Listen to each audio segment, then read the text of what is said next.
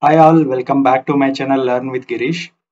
This is the fourth video in the GitOps series.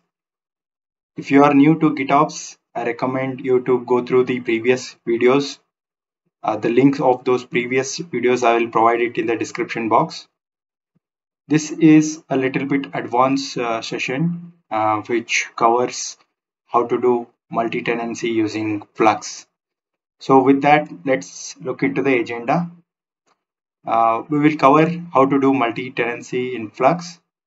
We'll also look at the different types of multi-tenancy like the cluster isolation versus the namespace isolation. And then we will have a demo wherein we create a new environment within minutes. So with multi-tenancy, you will be ideally having different environments based on whether you are creating a development environment or QA environment or a prod environment. And with Flux, we can only install a single agent per cluster. So ideally, like if you are using cluster isolation, wherein you will have a cluster per environment, then you might have to install the Flux agent on all those clusters. And if you are using namespace isolation, wherein you will have a single cluster and you have your environments mapping to a namespace, then you would use only a single Flux agent in that cluster and do the deployments to those environments.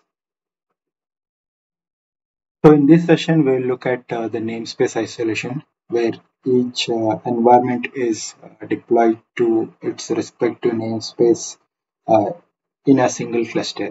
So here we have a Flux bootstrap command which we will run in the context of a Kubernetes cluster, which will connect to a Git repo and get all the required files from the Git repo, including the Flux controller itself.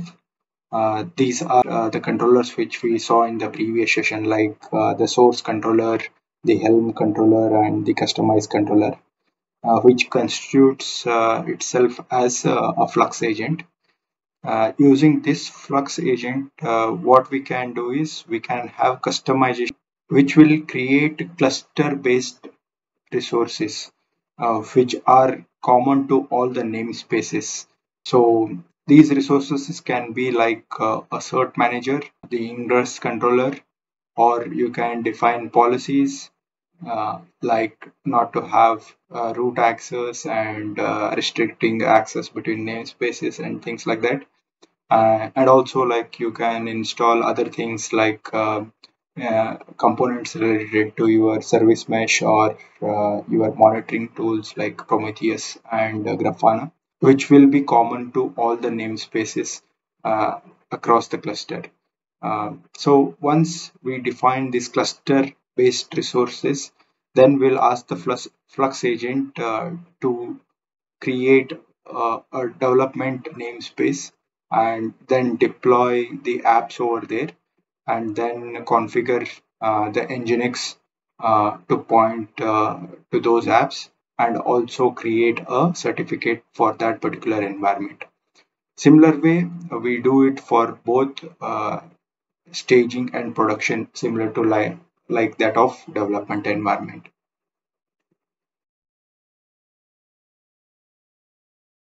So in multi-tenancy, the way we organize our folder in Git becomes very important. So let's take a look of the folder structure in VS Code.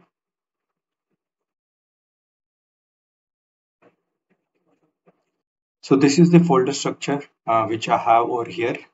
So if you see here, we have this cluster, my cluster.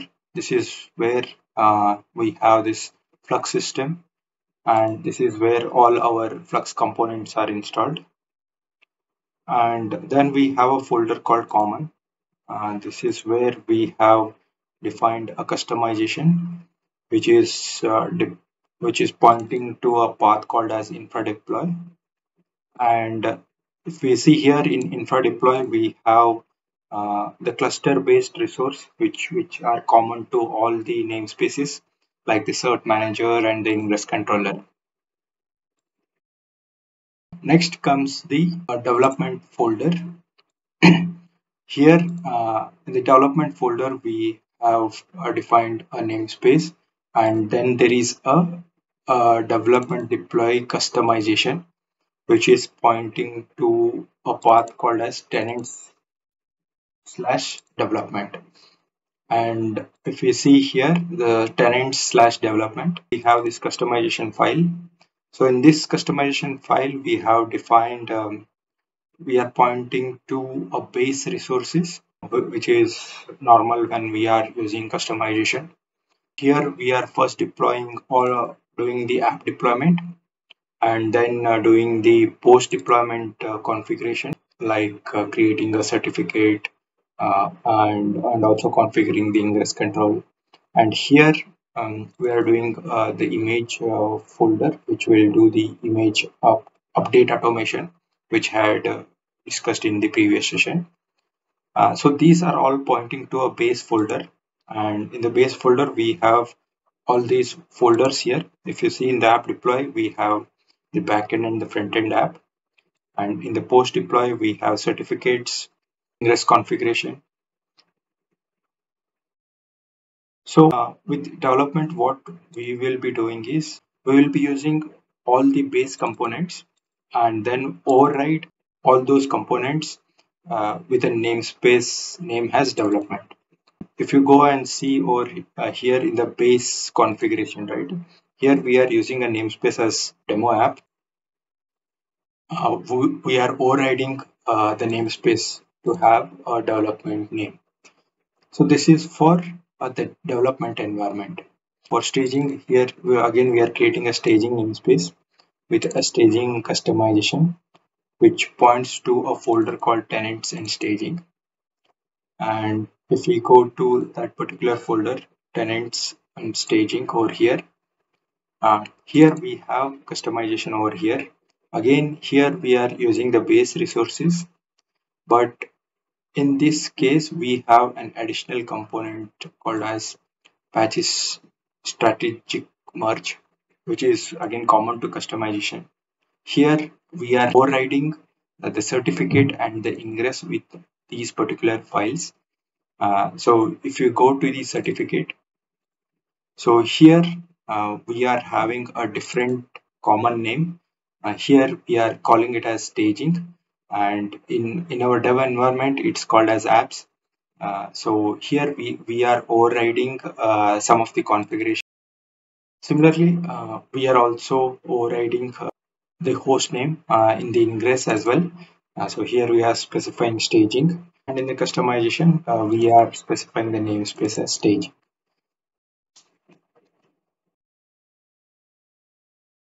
So we saw the folder structure of our Git repo.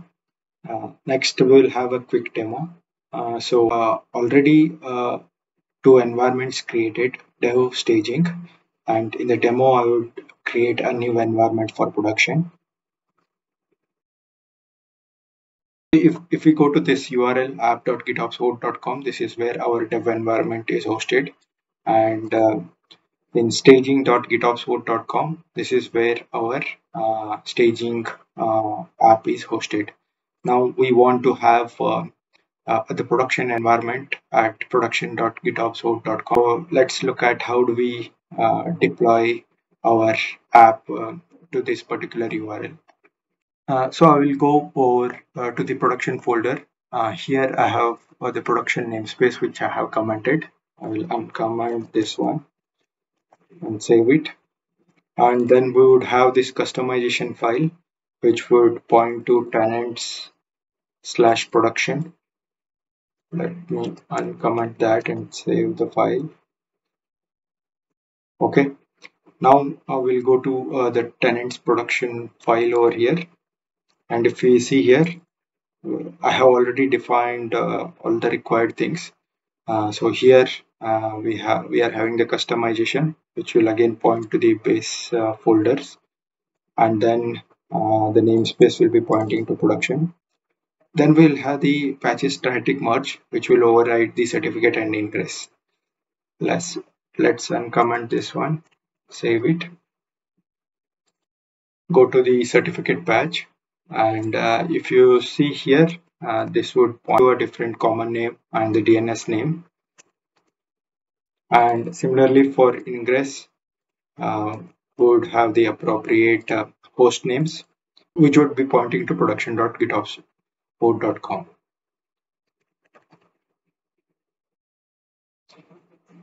Okay, so I have done all the required changes to create a new environment. So with GitOps, we will not be doing kubectl apply, but we will be just pushing the changes to a Git repo, which I'll be doing now. I'll say I'll add all the required changes.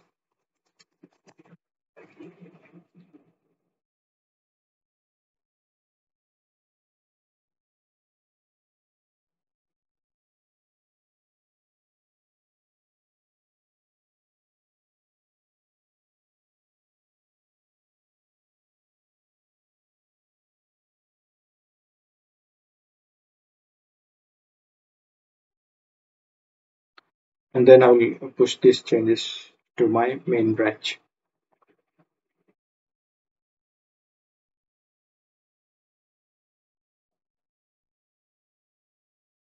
Okay, the changes are pushed. So if I navigate to the cluster over here and then go to the namespace, we don't find any production namespace. Now we will give some time for the Flux agent to synchronize all those files and then automatically create a production namespace and also deploy our app to that particular URL. In the meantime, we can also run the command called the fluxCD. So this is where it would show all the customization.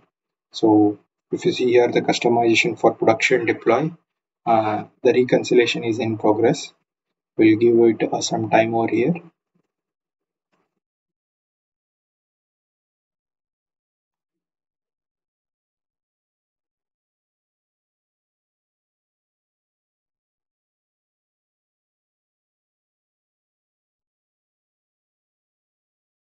So after a few minutes, when I ran fluxGetAll, we see for the production deploy, which is ready is equal to true. So this is done. We can also now see the namespace. You can say we can see that the production namespace has been created, and we can also see uh, if our app are deployed to this namespace. The apps are deployed. Now we can navigate to this particular URL and see that our app is hosted in this particular URL.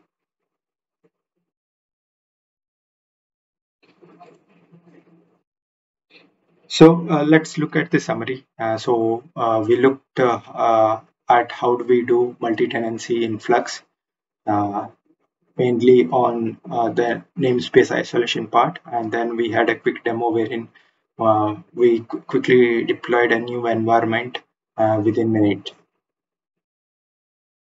Thank you for joining this session. In my next video, I will try to cover how do we promote packages from one environment to another. Again, thank you and see you in the next session.